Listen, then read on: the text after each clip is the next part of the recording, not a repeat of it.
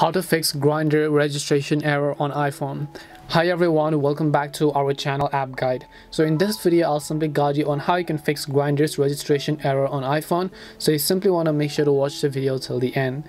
So if you want to fix Grindr app's registration error on iPhone, what you actually need to do is just go ahead and then launch the app store first of all, and then just make sure that the Grindr app is actually updated to the latest version. So type in Grindr, check if the Grindr app has an update. If it does, then definitely make sure to update the app to the latest version. So only after you've updated it, just go ahead and then open it up.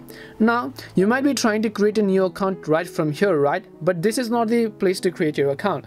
The way to actually create your account is by tapping the sign up button, which is at the top right hand side of the screen. This is the place to create a new account, not this. This is if you already have an account and then you're trying to log in.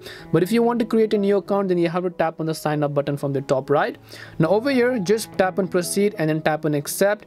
Then make sure to agree to other terms and conditions and then tap on accept again.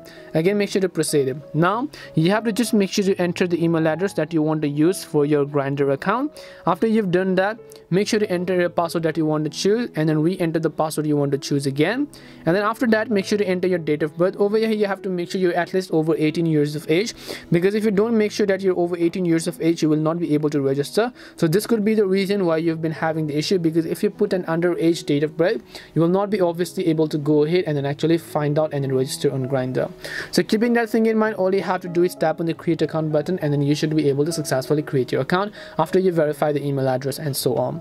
That's all it takes to fix Grindr registration on iPhone. We hope the video was really helpful, and if it did help you, then make sure to leave a like and subscribe to the channel. If you have got any more questions though, feel free to leave them down.